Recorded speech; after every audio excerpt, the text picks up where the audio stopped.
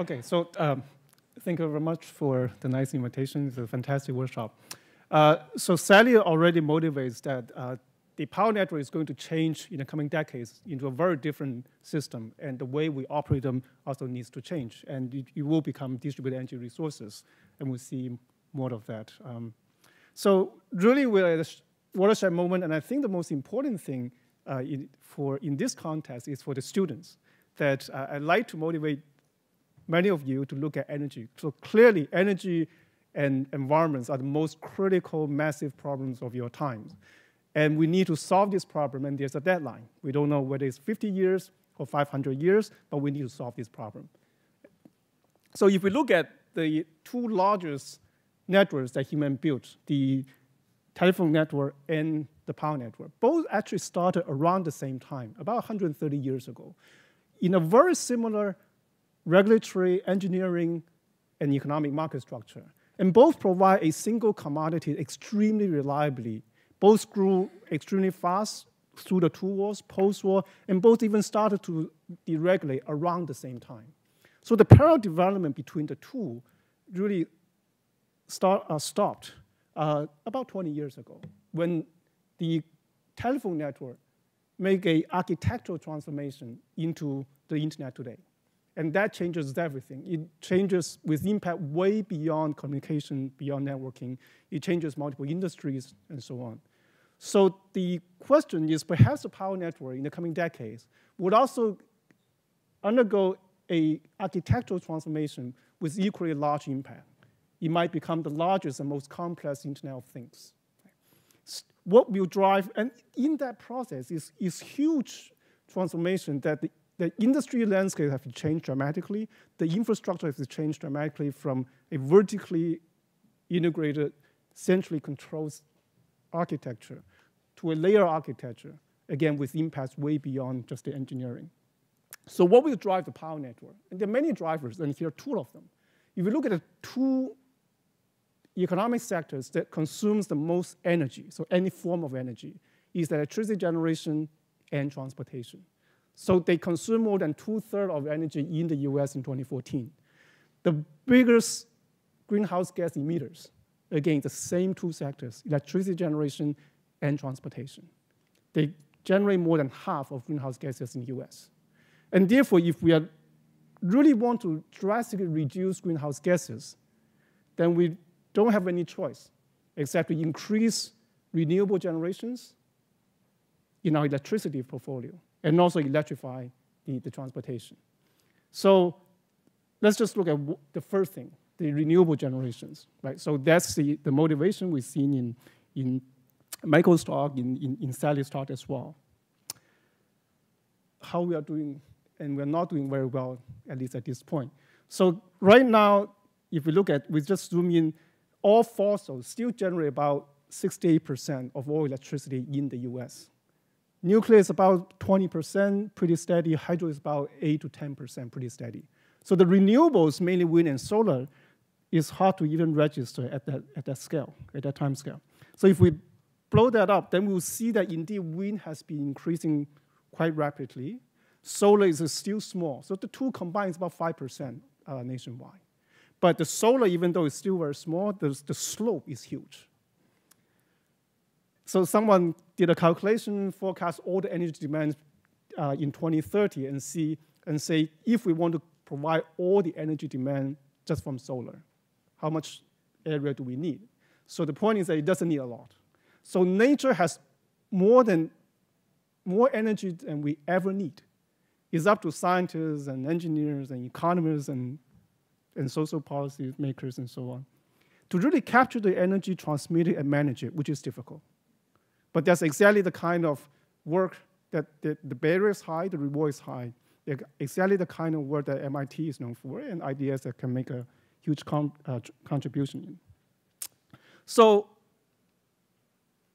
what would be the huge challenge? If we think about that the demand will continue to grow, there's still, as Bob said, 1.2 billion people who don't have reliable electricity. So the demand will continue to grow. There's enough energy in nature than we ever need, clean energy. The manufacturing will continue, the cost of manufacturing, of communications, and IT technologies and so on will continue to drop. And therefore, someone is going to figure out how to capture this energy. Someone is going to figure out how to store them, perhaps. Someone is going to figure out how to deploy the different devices and so on. So we will have a probably most complex and largest Internet of Things, which will become our energy power systems. So what will be the bottleneck?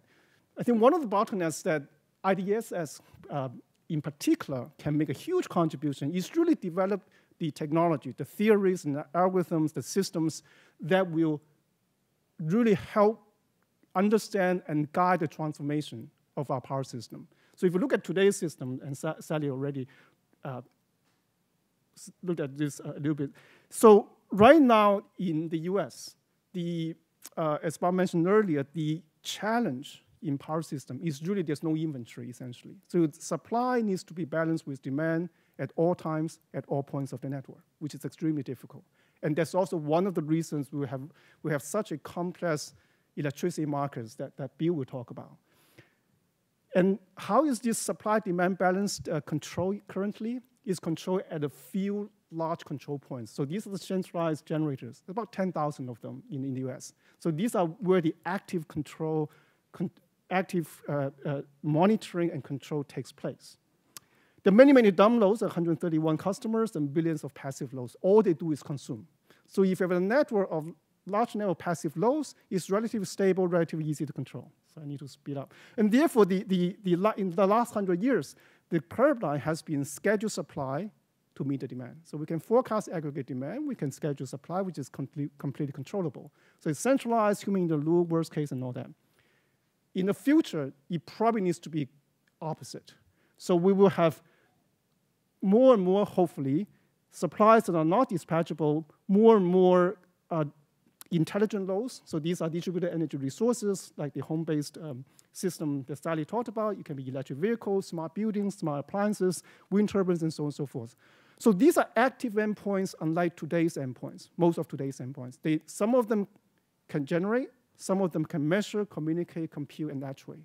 So now we have a huge network of active endpoints, which is both a risk and opportunity. And the challenge is, how do we build such a system and control and optimize it so on to match demand to varying supplies?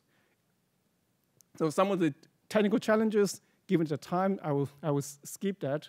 But tons of interesting problems that hopefully some of the students here will be interested in working on. So let me just give one example. Optimal power flow is one of the fundamental problems in the power system. And the reason it's important is because many power system operations and planning applications can be formulated abstractly as an optimization problem called optimal power flow. It's simply constraint optimization where you want to minimize certain costs subject to a bunch of constraints. And one of the key constraints is Kirchhoff laws, so laws of physics that determines how power flows will distribute over the network. And that turns out to be one of the most important computational challenge to this set of optimal power flow problems. And therefore, for many applications, power system applications, we have to somehow implicitly or explicitly solve this set of power flow equations. And that's the computational challenge. Now, and therefore, the way we do it now for the applications today so far is that we formulate the problem, we solve it iteratively until it converges, and then we apply the solution. That's not very suitable for the real-time optimization at scale of distributed energy resources in the future. But if we think about the network, is actually solving these power flow equations for us at scale, in real time, for free. And therefore, for many applications, perhaps, we can explicitly exploit the network as power flow equation solvers. And if we do that, then we'll also get algorithms that naturally adapt to evolving network conditions. So this is sort of a high-level thinking, but you can look at, say, the optimal power flow problems. You can apply this thinking. And then let me just close with a simple example, which is the frequency control, the fast time scale, which also has a connection to MIT. Frequency control. So the frequency control currently, again, is the frequency at every point in the network needs to lie within a very narrow band of a nominal frequency. When it deviates, it means supply is, there's a supply imbalance in supply and demand. And therefore, that needs to, the control mechanism, a whole set of control mechanisms kicks in on the generator side to change the supply to match the demand. An interesting idea, which originated here at MIT 35 years ago, suggests that perhaps we can use intelligent loads. So instead of changing, or in addition to changing supply, we can also change the demand. And if we do this low-side frequency control, it has many interesting applications. So in this paper by Srepi 35 years ago, there's 3 interesting ideas. One is the low-side frequency control. Secondly is the spot price, spot market to incentivize that. And then the third is that we need an IT infrastructure in order to implement. So the idea was ignored for 3 decades. There wasn't a huge need, nor the technologies. Both have changed today.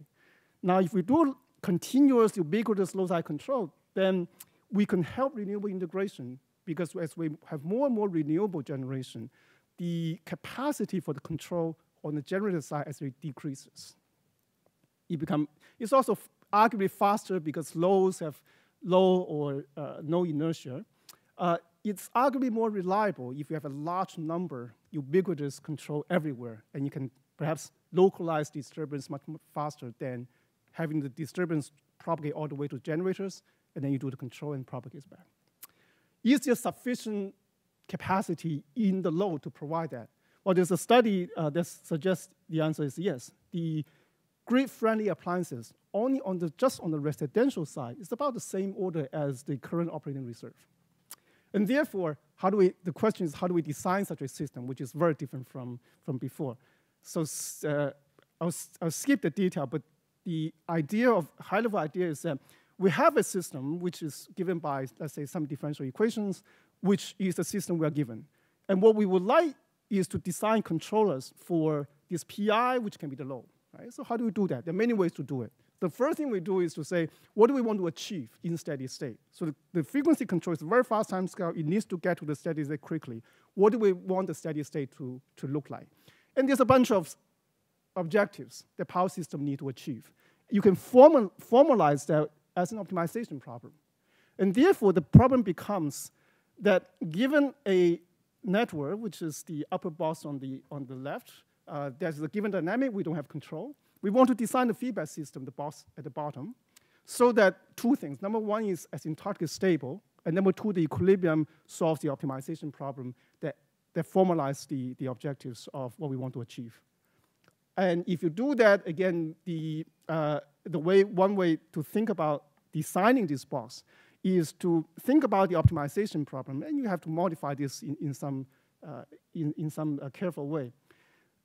Then, suppose you just do the simplest first-order prime-module algorithm. Then you want to design it so that the closed-loop system, that is the given network dynamics, plus the active control that you actually apply, the closed-loop system implements the prime-module algorithm for the modified optimization problem that you start out with. If you do that, then indeed you will achieve your control goals in equilibrium. It also helps the stability analysis. You can show that despite the nonlinearities and so on, you can be stable and optimal in equilibrium. So if you do that, then you get a nice distributed architecture, and depending on the goal you want, you may need to have a cyber network that works with the power network that is given. So I'll close with that. Thank you very much.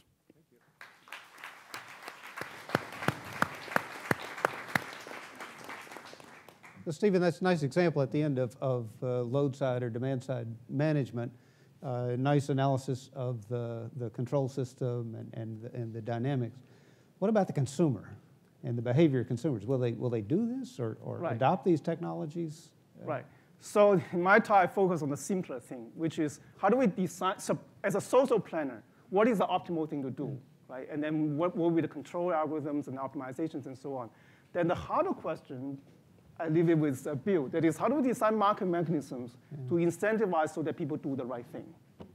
And Bill will tell us if consumers will be rational with the markets too, right? So. And